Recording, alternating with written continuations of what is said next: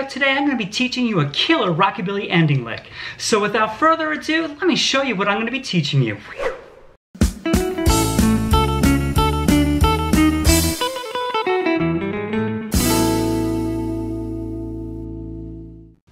Hi friends, and welcome to this rockabilly guitar lesson today. My name is Damian Bacci, and welcome to my back room here in sunny Tampa Bay, Florida. Now when you're playing rockabilly guitar, it's important to have a bunch of stock endings. But this lesson I'm teaching you today is a little more advanced than the basic stock ending. And that's what makes this one so much fun to learn.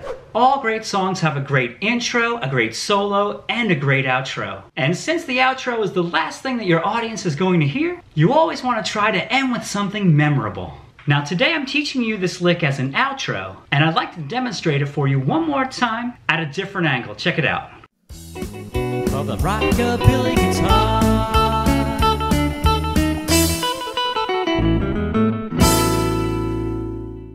Or this lick could be played as an outro ending to a 12-bar blues solo.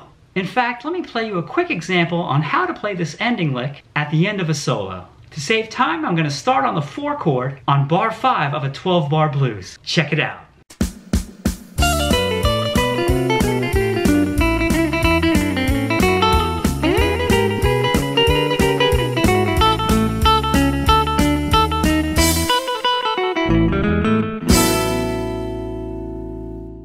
In fact, you can even use this ending lick as the start to a 12-bar blues solo, and then you jump into the 4 chord like this. Let me show you.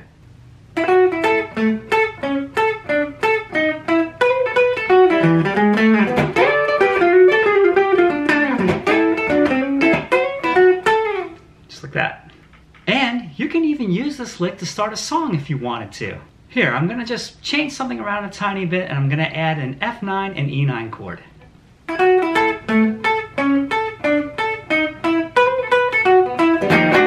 Hey pretty baby, I love you so. That was a song. That was an intro to a song anyway.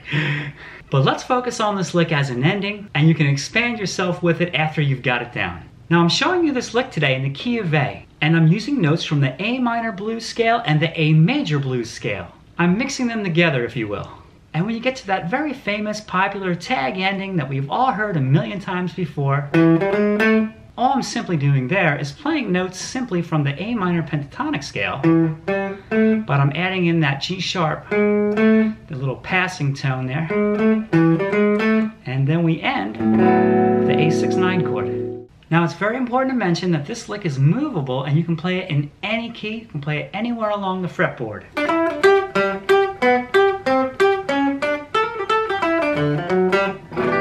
There we are, playing it in G. Now if you're going to play this ending lick with a rhythm section or bass player, they're going to need to know what to play behind you. So let me show you really quick what the bass player may play as you're playing that ending lick.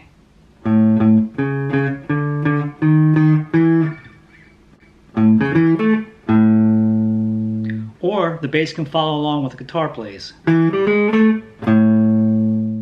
Now before we get started with me showing you how to play this ending lick, if you're enjoying this lesson, please give it a thumbs up. It really helps out this video to be seen by others when you do that. And if you haven't already, don't forget to subscribe. This will keep you up to date on all my newest guitar lessons. And friends, if you'd like to learn more about rockabilly guitar and take your playing to the next level, I'd encourage you to pick up my full-length course called Ultimate Rockabilly Guitar. That's available at my website at damianbacci.com. The course is available as a download or as a DVD. All the lessons come with PDF file guitar tabs and backing tracks. Ultimate Rockabilly Guitar, friends, will not disappoint.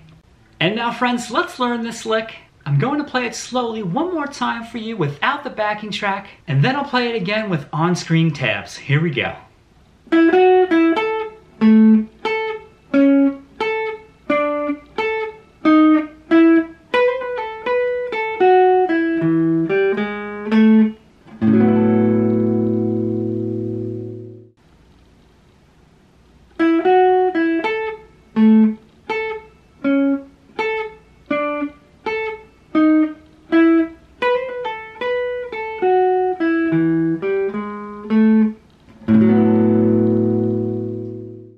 Well friends, that's all the time that we have for this lesson today. I want to thank you for hanging out with me. And if this lesson inspired you to play, or if you got something out of it, please give it a thumbs up. And please don't forget to subscribe to my channel if you haven't already. And if you'd like to take your rockabilly playing to the next level, I'd encourage you to pick up my full-length course on rockabilly guitar that's available at my website.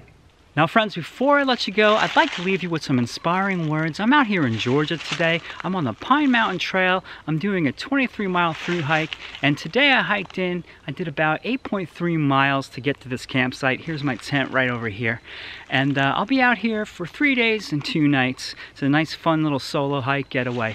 But what I want to do is leave you with this great quote by Eleanor Roosevelt. And it goes like this: "Life is what you make it. Always has been and always will be." And so with that, friends, I'm gonna say goodbye to you. Much love to you all. Stay safe, and I'll see you soon in another guitar lesson real soon. Take care, everybody. Oh, I just dropped my water. It fell. I can't see it. Anyway, take care, everybody. Bye-bye.